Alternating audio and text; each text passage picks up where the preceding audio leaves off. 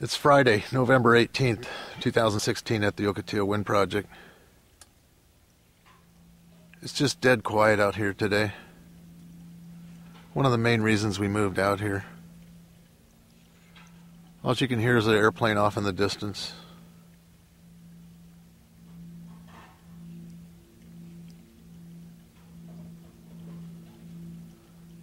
What I'd really like to know is why this wind project is here.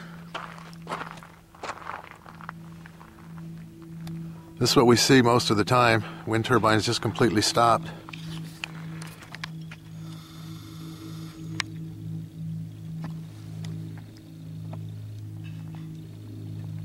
In an area that has very poor winds for a commercial wind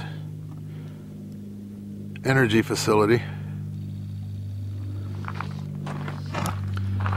But Pattern Energy reassured everybody that the winds are here. The winds are so strong that you have to lean into them, they told everybody.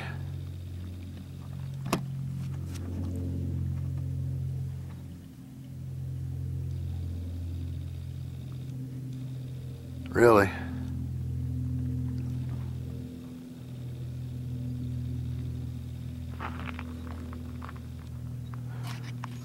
So now we get the flashing lights at night, whether the wind turbines turn or not.